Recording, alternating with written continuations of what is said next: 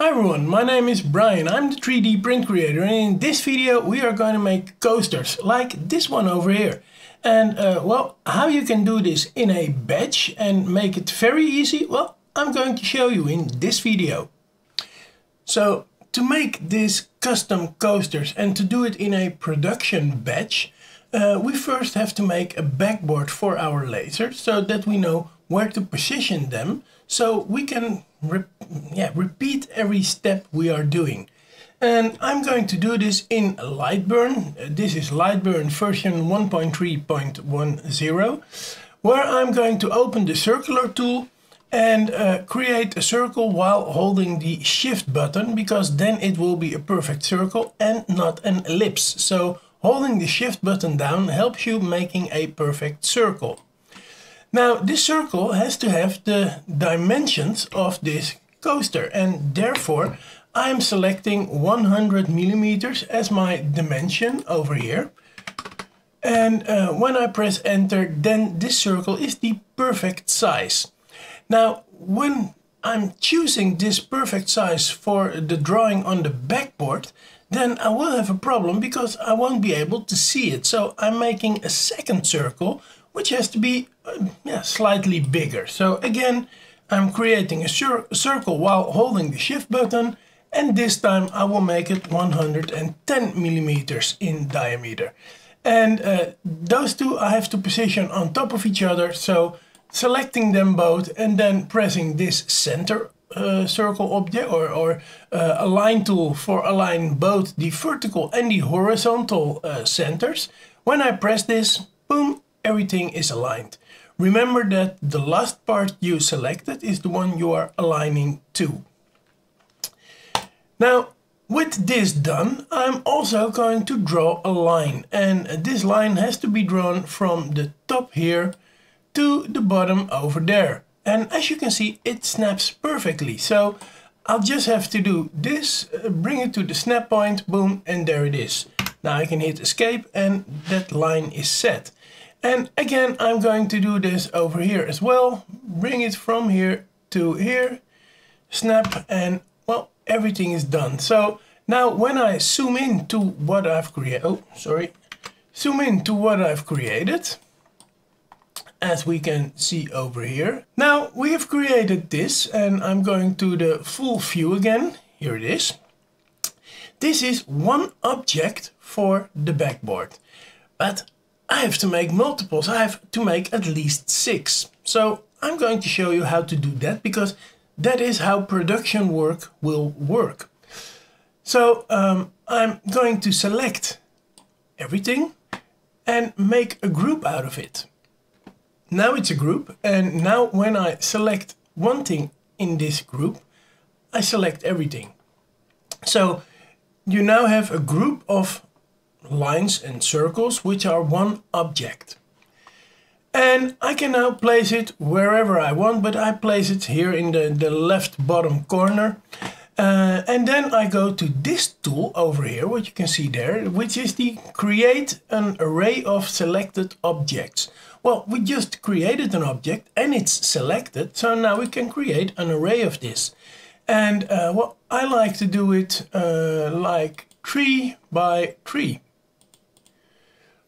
Now, I told you already, I only have to make 6, but hey, why not make it like this? Because we're only making the backboard for these kind of coasters, and I'm sure there will be other batches that I have to make. So this array will be okay. We can eventually make a little bit more spacing between them, like 5 millimeters and 5 millimeters, so that the objects are not close together. And when we've done so, we just press OK.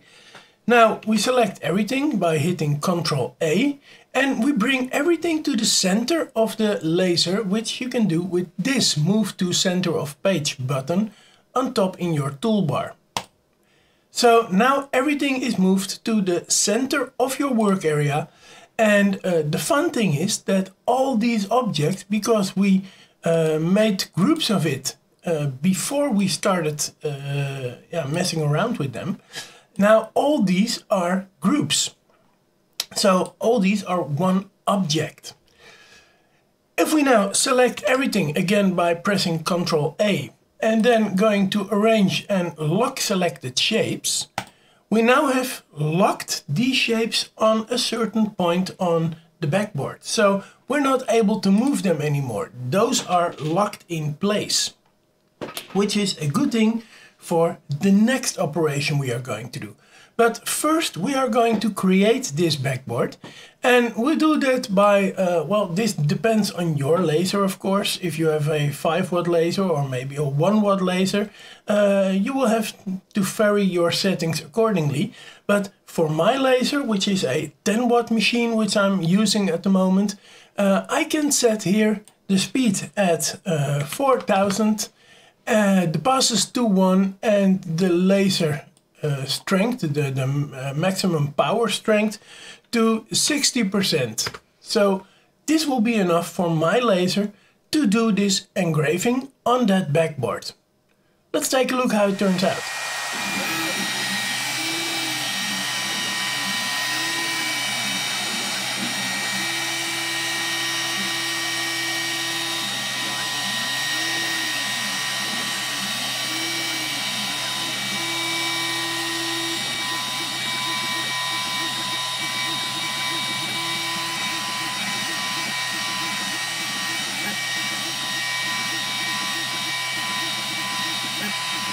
Now the next thing we are going to do is we are going to make the design that we want to have on one of those instances.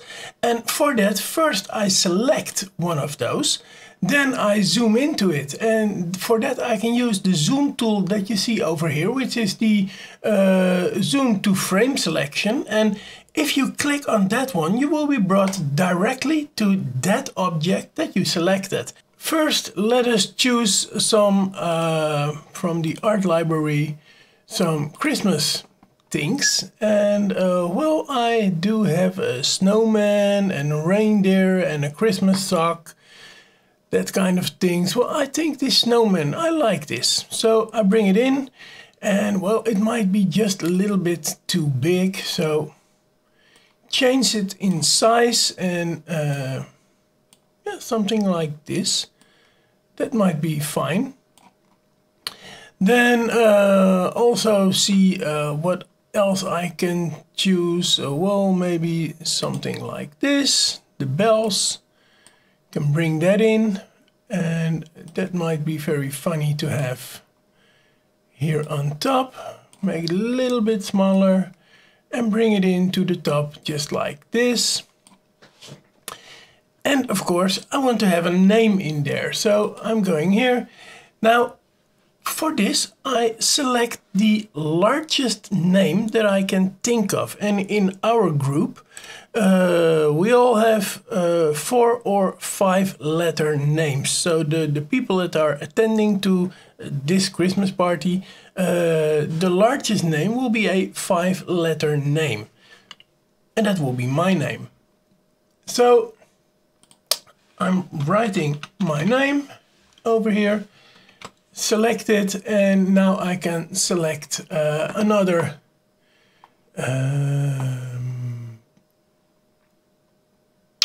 font, but I can't select it. I don't know why.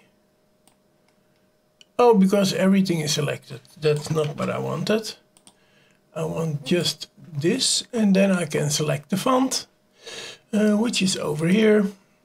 Now go for a nice font, which will be a funny font for Christmas. Maybe something like this one. Nah, that's too much. That's too much. This one is nice. So I'm going to use this font, and now I'm going to bring that name somewhere here. Make it a bit bigger, like this.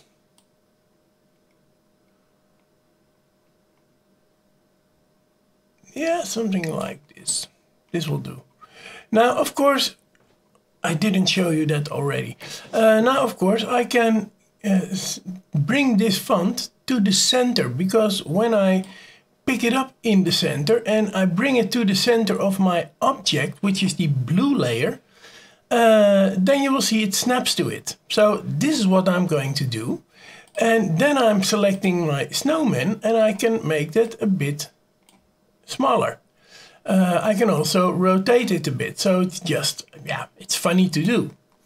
I have the bells over here and maybe I have a Christmas tree. If I can, oh, this is even more fun. Yeah, this is more fun. I can bring it down and turn it. Did you see how I turned it around? By picking one of the corners and dragging it to the other side, you can turn it around. And I think for this, it will be nice to turn it around. So this is just a way of selecting and grabbing and making it the right size for your engraving.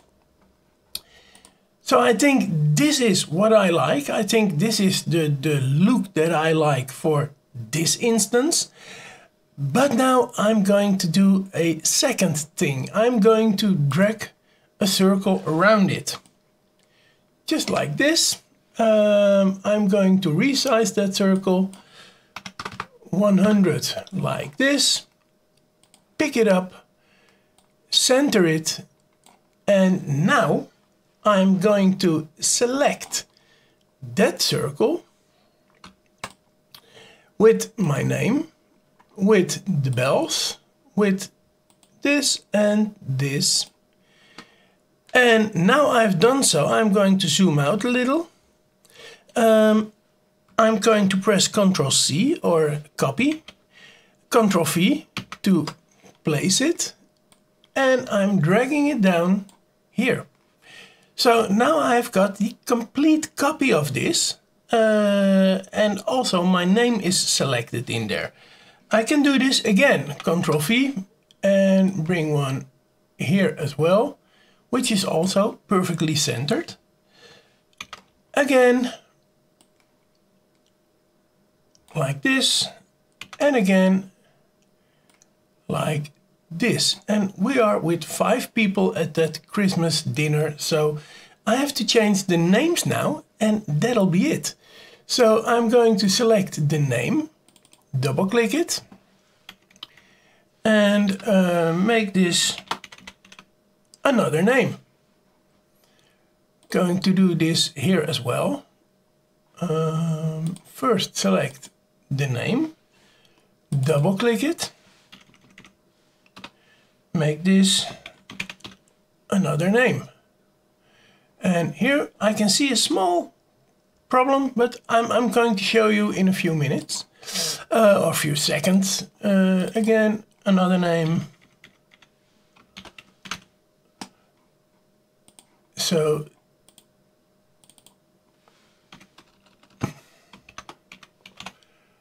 here I've got all the names, and now only with this one I'm going to show you that there is a little problem. So I'm going to zoom in on that one specific.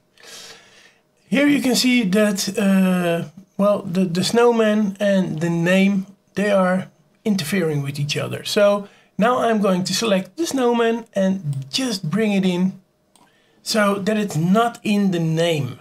And that'll be all. Now, when I've done this, when everything is selected like this, I'm going to turn off the blue layer. So I'm not going to show it. I'm not going to output it. So now I only have my ornaments here, which I want to engrave. And now I can start messing around with what I want to have as a line drawing and what I want to have as a real fill. So maybe I want names to be a fill, like this one. I can bring it to yet another layer and make that a fill layer. Can do that to this one as well. So now the names are going to be filled, while the other instances, they won't be filled, they will be will be line drawings. And I think this will be a very nice way of having this. So I'm going to center to the whole bed. Here it is again.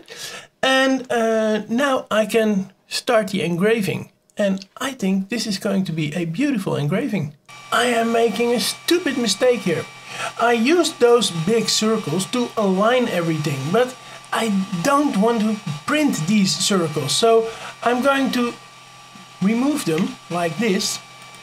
And after I remove them, that's when we have to start this engraving job. Of course, because otherwise these will be engraved as well. And we don't want that. We have those coasters, and of course first we have to place them on the machine, and while placing them we also have to lift the laser a little bit and then bring it into focus. And if you have a laser that works with manual focus, well, then you have to do that manually.